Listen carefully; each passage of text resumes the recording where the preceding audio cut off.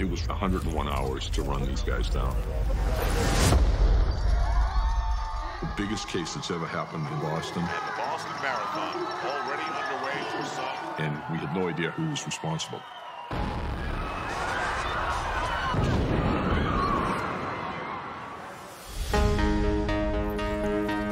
What I was facing was the most intensive investigation that the Boston Police Department had ever conducted. We had evidence on top of buildings, on windowsills, on top of cars. We had a major sporting event going on. We had people with cell phones and video cameras everywhere. We got a phone call from a member of the public who said, I was across the street. These were taken right before the explosion went off.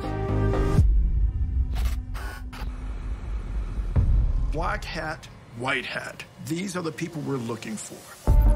There were differing views on when to publicize those photos and seek the public's help. We made a decision that the best thing to do was to release the video evidence to the American public before the media did. After those photos were released, it was clear that they were flushed out, and they seemed to be in a mood of, we have nothing to lose. Was this the right approach? A Massachusetts Institute of Technology police officer suffered multiple gunshot wounds. It was an assassination. What other hell are they going to rain down next?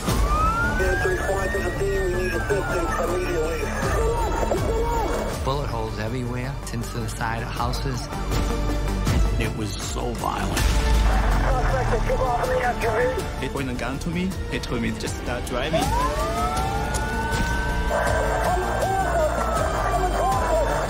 We're asking people to shelter in place, stay indoors. There is a massive manhunt underway.